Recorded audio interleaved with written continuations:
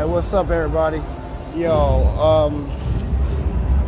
I had to hit y'all with this real quick. Right now, y'all can see I'm at the Activision booth right now, but this is crazy because I already got this covered, you know, on my camera, but the security, the line management just told me it's 5-hour wait to play World at War.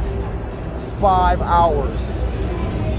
Ain't no way in hell I'm gonna wait 5 hours to play some shit that I'm gonna play in a couple months. Hell no, that shit is insane.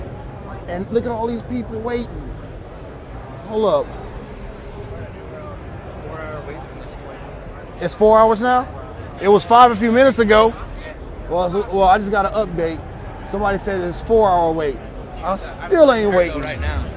I still ain't waiting no damn fucking 4 or 5 hours.